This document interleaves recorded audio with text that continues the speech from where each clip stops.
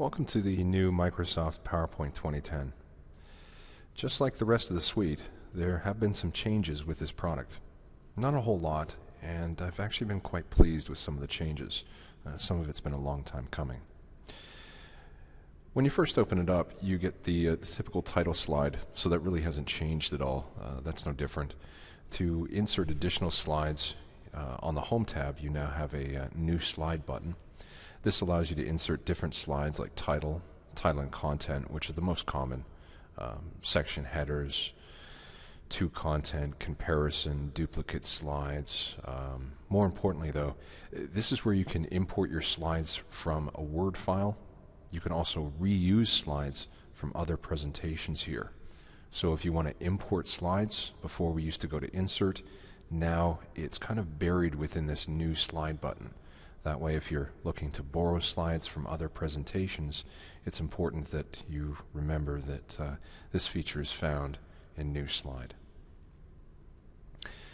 The layout can be reapplied to the slide, so if you don't like the layout that you have, you can actually choose a completely different layout, and it will change the different things that you have on the slide.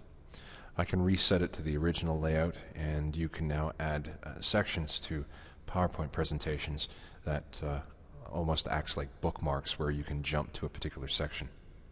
If I insert a new slide, I'll use a title and content.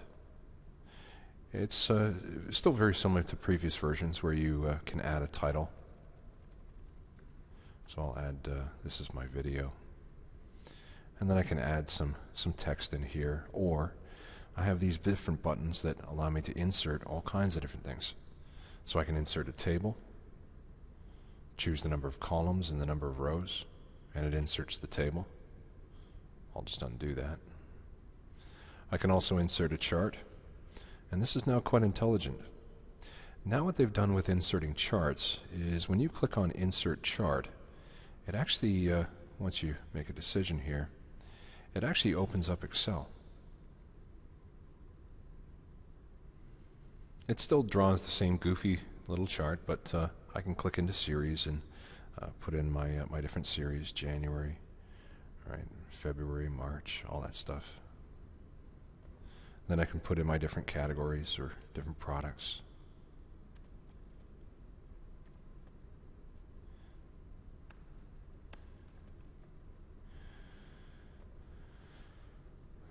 And when you're finished, all you have to do is just close Excel.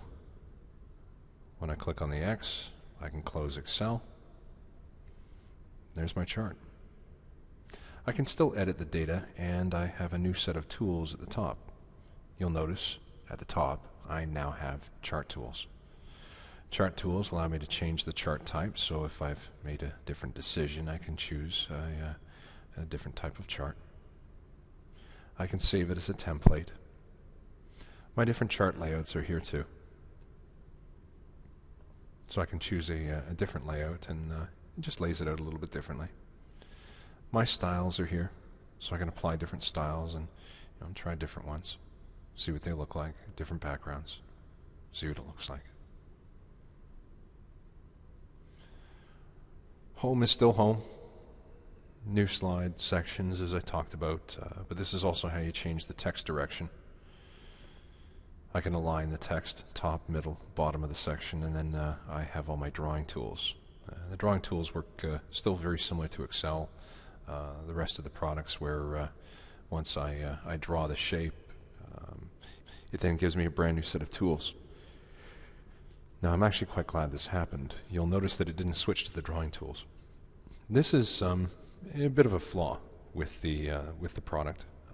I do find that sometimes, for whatever reason, it doesn't switch to the proper tabs, so you do have to pay attention up top here to see if there are any additional tools or additional options.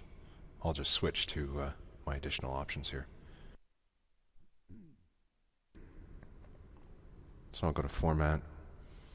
Then I can apply all kinds of different styles and different effects, and put a shadow or reflection or glow underneath it. So some neat things that you can do. Depending on what you click on, you'll get your different tools back. So if I click on the chart, I get my chart tools back. If I click on the Smart Art, I get my Smart Art back.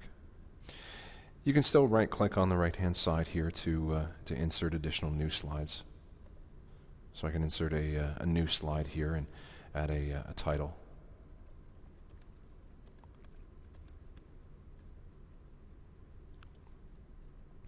I can insert pictures. That's no different than Word. It still operates and works the exact same way. Clipart is identical to pictures. You get the exact same picture toolbar with both.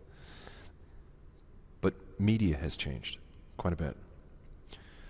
When I insert media clips, this is just a sample media clip that I have, and I'll insert it here. It's called Wildlife. I'll take a second to insert. Once I insert it, though, I have all these different video styles that I can apply to it. It basically changes the frame. Now, just as a side note, if you are going to do something like this, make sure that you test it on the laptop that you have or the desktop that you have, especially some of the intense ones. These require quite a bit of RAM, quite a bit of processing power to make it look this way and to frame it this way. So always test the video out before you actually present. But you got lots of neat little frames and things that you can use, so that if I play the video here,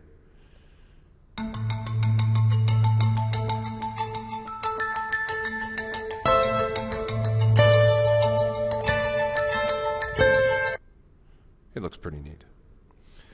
I get a typical frame around it, so I can I can rotate it even further and do different things to it.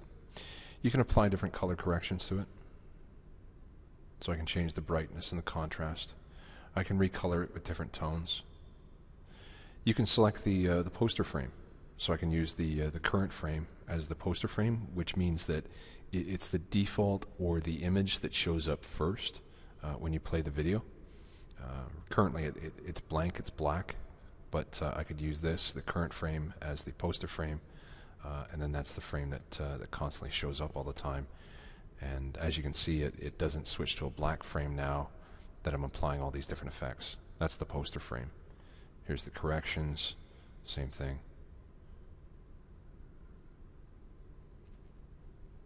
I can reset the design, I can reset it and resize it, apply different effects. I can choose different video shapes, have it like a heart or a lightning bolt. There's all kinds of little odd things that you can do. And then, again, I have my video effects, which are very similar to picture effects. Beveling, soft edges, glowing. Again, there's a lot of things in there. Here's the part that I really wanted to show you, though. The playback. When I go to playback, I can choose play. I can also add different bookmarks within the video. I can remove bookmarks, but basically what the bookmark allows me to do is it allows me to jump to different parts of the video and add different bookmarks, so that I can jump to different parts, and it's a clickable thing that I can choose. Rather than scrolling back and forth through the video, I can take it to different spots just by being able to click on these bookmarks and very quickly being able to jump to these different parts of the video.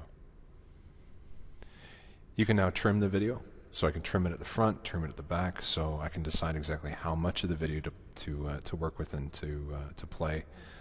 I also have different video effects now that allow me to fade the video in and fade the video out. This is interesting. I can change the volume of the video. I can play the video at full screen. I can hide the video while we don't play it.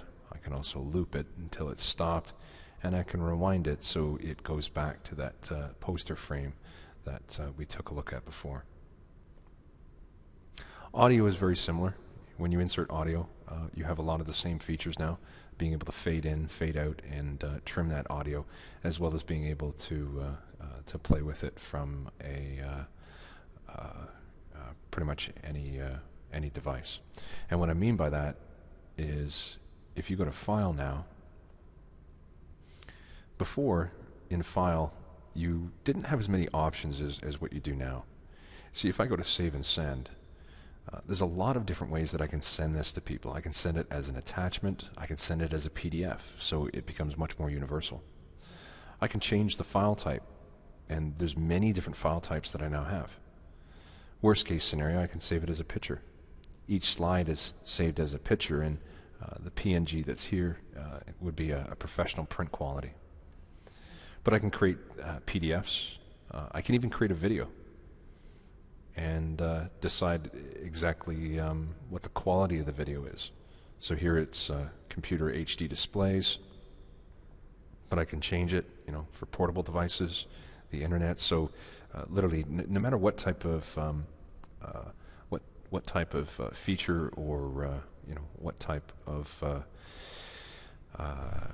device the person has, they can actually save this now, which is kind of nice. Pack and Go is still here, so they call it Package for CD, and this is where you create your handouts as well. But for the most part, PowerPoint still pretty much works the same. Like I said, you got insert pictures and all the different things, like screenshots. Photo album has always been there, but now it's front and center. And I can insert different things like text boxes and headers and footers, word art, date, time, slide numbers, equations, videos, audio. I can even embed Flash, but that's because I have Flash Professional installed. And that is PowerPoint 2010.